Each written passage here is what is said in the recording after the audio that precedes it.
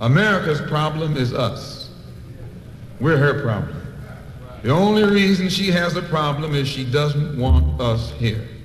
And every time you look at yourself, be you black, brown, red, or yellow, a so-called Negro, you represent a person who poses such a serious problem for America because you're not wanted. Once you face this as a fact, then you can start plotting a course that will make you appear intelligent instead of unintelligent. What you and I need to do is learn to forget our differences. When we come together, we don't come together as Baptists or Methodists. You don't catch hell because you're a Baptist, and you don't catch hell because you're a Methodist. You don't catch hell because you're a Methodist or a Baptist. You don't catch hell because you're a Democrat or a Republican. You don't catch hell because you're a Mason or an Elk. And you sure don't catch hell because you're an American, because if you was an American, you wouldn't catch no hell. You catch hell because you're a black man. You catch hell, all of us catch hell for the same reason. So we are all black people, so-called Negroes, second-class citizens, ex-slaves. You are nothing but an ex-slave. You don't like to be told that. But what else are you? You are ex-slave. You didn't come here on the Mayflower. You came here in a slave ship, in chains, like a horse or a cow or a chicken. And you were brought here by the people who came here on the Mayflower. You were brought here by the so-called pilgrims or founding fathers. They were the ones who brought you here. We have a common enemy. We have this in common. We have a common oppressor, a common exploiter, and a common discriminator. So once we all realize that we have this common enemy, then we unite on the basis of what we have in common. And what we have foremost in common is that enemy, the white man. He's an enemy to all of us. I know some of you all think that some of them aren't enemies. Time will tell. In Bandung, back in, I think, 1954, was the first unity meeting in centuries of black people. And once you study what happened at the Bandung Conference and the results of the Bandung Conference, it actually serves as a model for the same procedure you and I can use to get our problem solved. At Bandung, all the nations came together. They were dark nations from Africa and Asia. Some of them were Buddhists. Some of them were Muslim. Some of them were Christian. Some of them were Confucianists. Some were atheists. Despite their religious differences, they came together.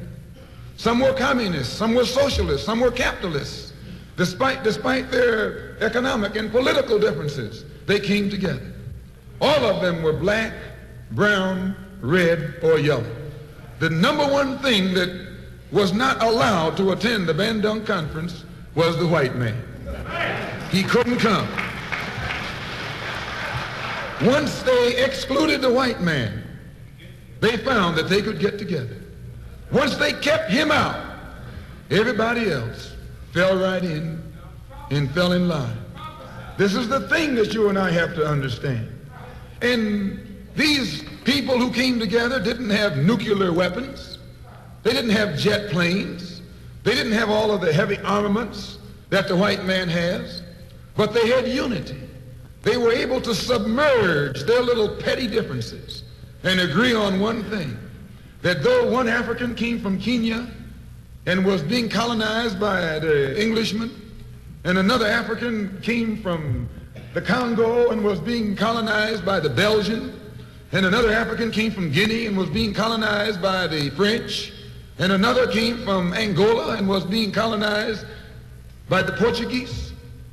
When they came to the Bandung Conference, they looked at the Portuguese and at the Frenchmen and at the Englishmen and at the other Dutchmen and learned or realized that the one thing that all of them had in common, they were all from Europe.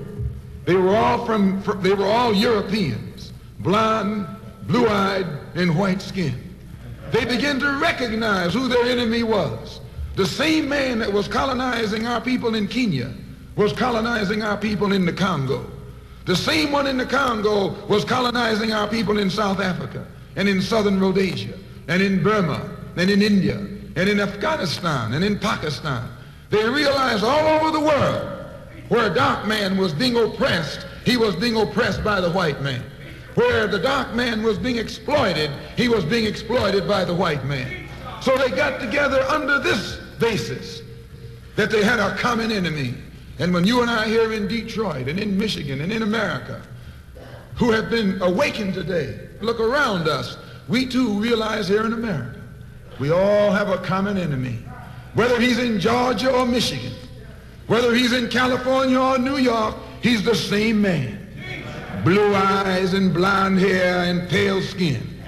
Same man.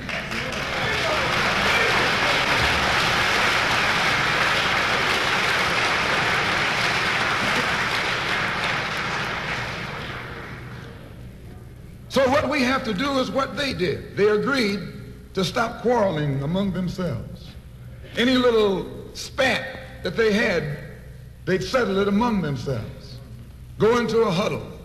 Don't let the enemy know that you got a disagreement. Instead of us airing our differences in public, we have to realize we're all the same family. And when you have a family squabble, you don't get out on the sidewalk. If you do, everybody calls you uncouth, unrefined, uncivilized, savage. If you don't make it at home, you settle it at home. You get in the closet, argue it out behind closed doors. And then when you come out on the street, you pose a common front, a united front.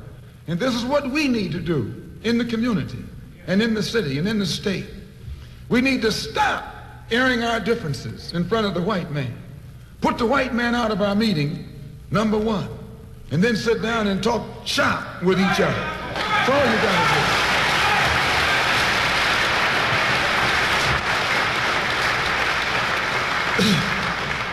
I would like to make a few comments concerning the difference between the Black Revolution and the Negro Revolution.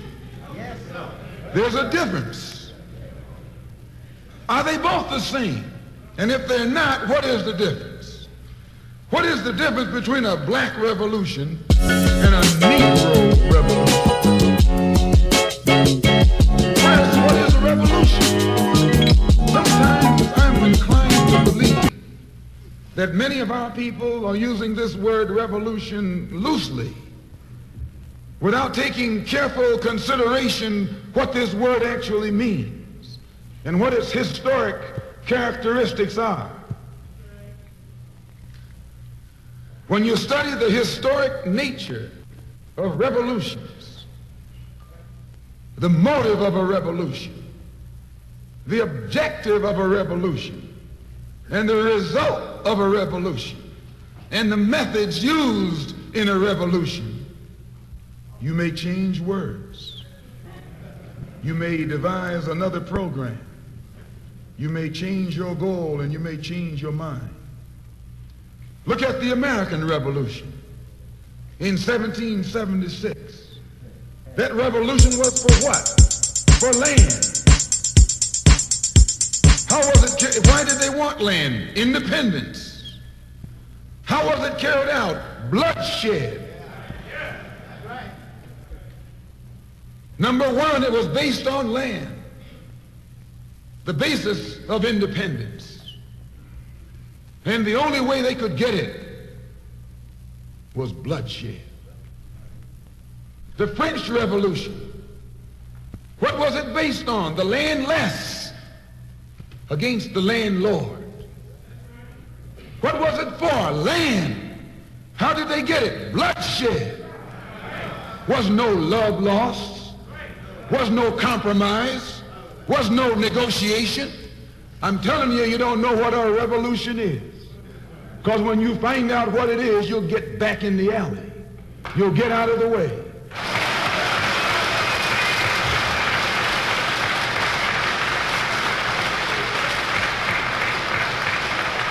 Just a moment. The Russian Revolution. What was it based on? Land. the landless against the landlord. How did they bring it about? Bloodshed. You haven't got a revolution that doesn't involve bloodshed. And you're afraid to bleed.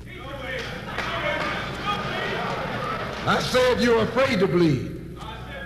Long as the white man sent you to Korea, you bled. He sent you to Germany, you bled. He sent you to the South Pacific to fight the Japanese, you bled. You bleed for white people. But when it comes time to seeing your own churches being bombed and little black girls murdered, you haven't got no blood.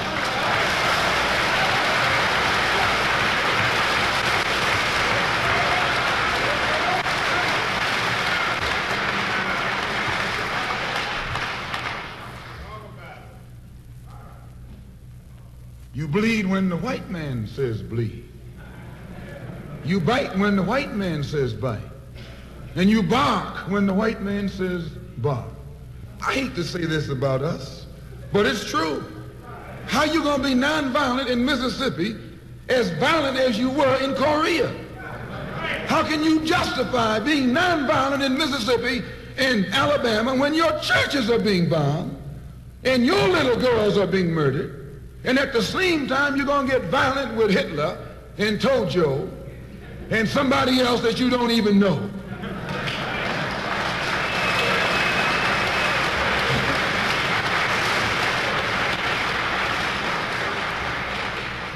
If violence is wrong in America, violence is wrong abroad. If it's wrong to be violent, defending black women and black children and black babies and black men, then it's wrong for America to draft us and make us violent abroad in defense of her.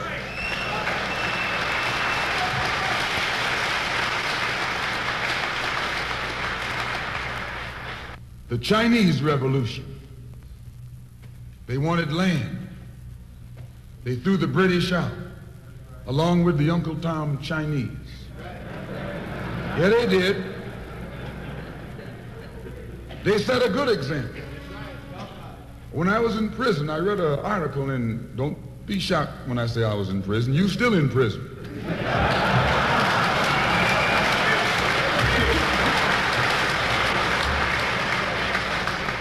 That's what America means, prison. When I was in prison, I read an article in Life magazine showing a little Chinese girl, 9 years old. Her father was on his hands and knees, and she was pulling the trigger because he was an Uncle Tom Chinaman. When they had the revolution over there, they took a whole generation of Uncle Toms, just wiped them out. And within 10 years, that little girl became a full-grown woman. No more Toms in China. And today it's one of the toughest, roughest, most feared countries on this earth by the white man, because there are no Uncle Toms over there.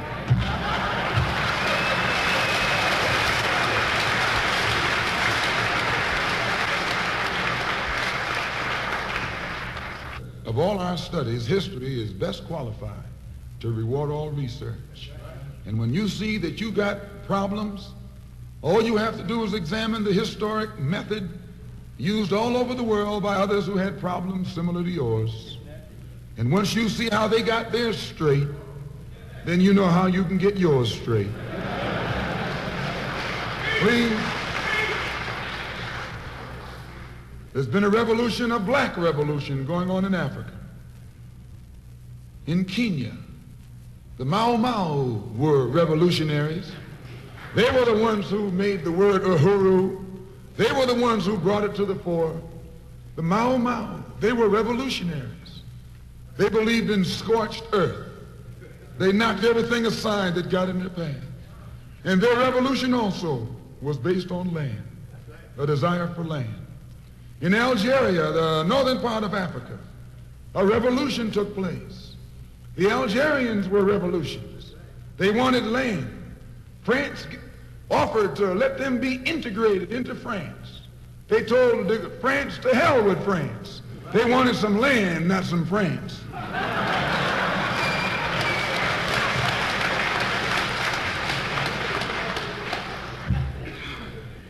And they engaged in a bloody battle. So I cite these various revolutions, brothers and sisters, to show you, you don't have a peaceful revolution. You don't have a turn the other cheek revolution. There's no such thing as a nonviolent revolution. Only kind of revolution that's nonviolent is the Negro Revolution.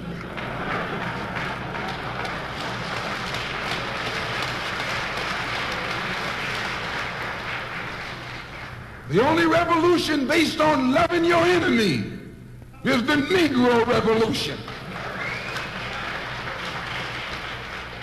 The only revolution in which the goal is a desegregated lunch counter, a desegregated theater, a desegregated park, and a desegregated public toilet. You can sit down next to white folks on the toilet.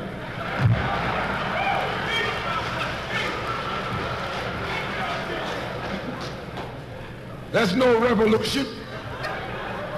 Revolution is based on land. Land is the basis of all independence.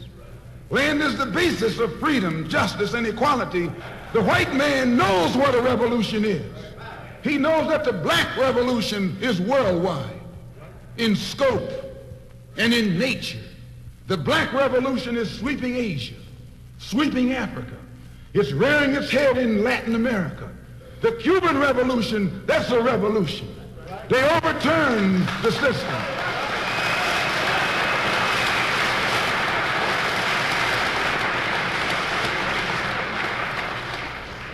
Revolution is in Asia. Revolution is in Africa. And the white man is screaming because he sees revolution in Latin America. How do you think he'll react to you when you learn what a real revolution is? You don't know what a revolution is. If you did, you wouldn't use that word. A revolution is bloody. Revolution is hostile. Revolution knows no compromise. Revolution overturns and destroys everything that gets in its way. And you sitting around here like a knot on these folks, no matter how much they hate me. No, you need a revolution.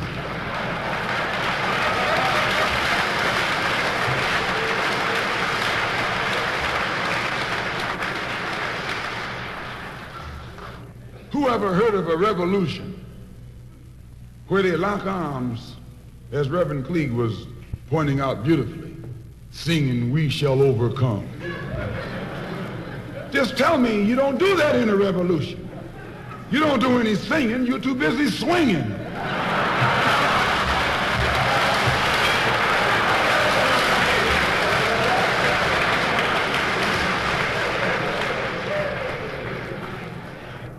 It's based on land. A revolutionary wants land so he can set up his own nation, an independent nation. These Negroes aren't asking for no nation. They're trying to crawl back on the plantation.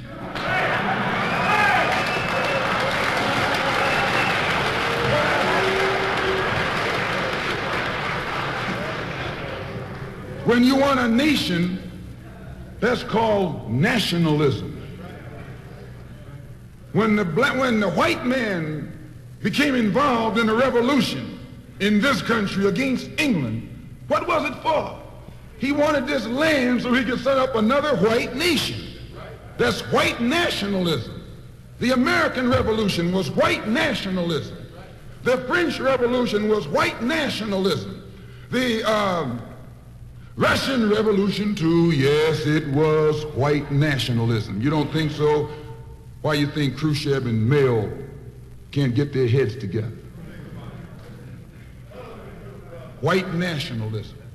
All the revolutions that's going on in Asia, in Africa today are based on what? Black nationalism. A revolutionary is a black nationalist. He wants a nation. I was reading some beautiful words by Reverend Cleage pointing out why he couldn't get together with someone else here in the city.